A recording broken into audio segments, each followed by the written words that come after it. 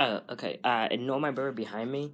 He's just sleeping at like 7:45. But anyway, basically, I just made this to say that the NBA playoffs are starting, and the NBA finals are like coming up in about a month or so, and I'm gonna predict that the Los Angeles Lakers are going to win the championship because I want this on record. So then when I'm right, everyone's gonna be like, "Hey, LT, you were correct."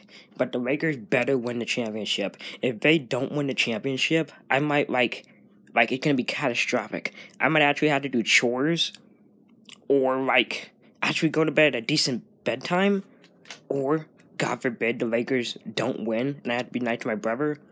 That's a catastrophe. That'd be like the worst thing ever. That's worse than me actually liking English class.